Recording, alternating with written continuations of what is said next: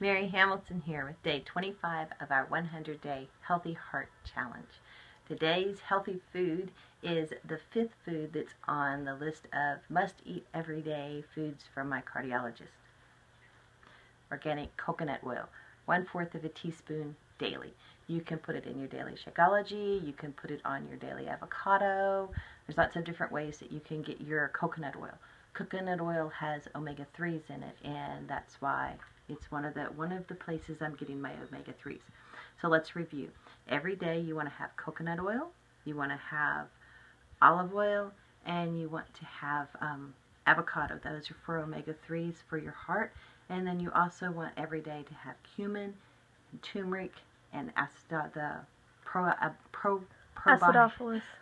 Probiotics, which does include acidophilus, but you want all 4 of the probiotics, not just acidophilus. And so that you can have a healthy body. I was in a little accident yesterday, but I'll be fine. Got a broken nose, but I'm okay. So anyway, so day 25 exercise, we'll be walking for 30 minutes, and then we're going to be doing leg lifts. You can sit in a chair, lift your legs up, and take them out at a straight out, and then lift them 2 times and put it back down, and that would be one time.